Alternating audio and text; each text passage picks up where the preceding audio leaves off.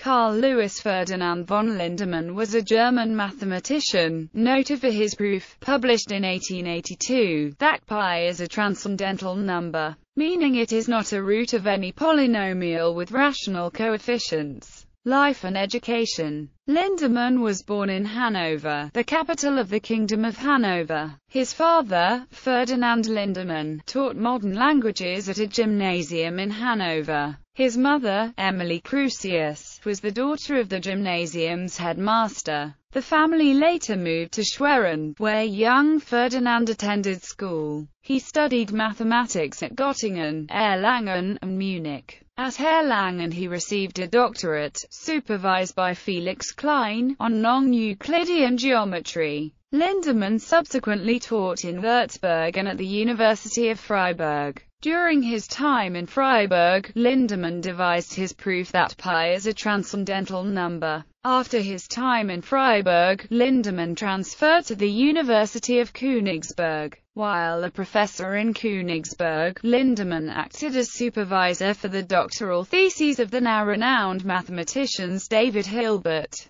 Hermann Minkowski, and Arnold Sommerfeld. Transcendence proof. In 1882, Lindemann published the result for which he is best known, the transcendence of pi. His methods were similar to those used 9 years earlier by Charles Hermite to show that e, the base of natural logarithms, is transcendental. Before the publication of Lindemann's proof, it was known that if pi was transcendental, then it would be impossible to square the circle by compass and straight edge.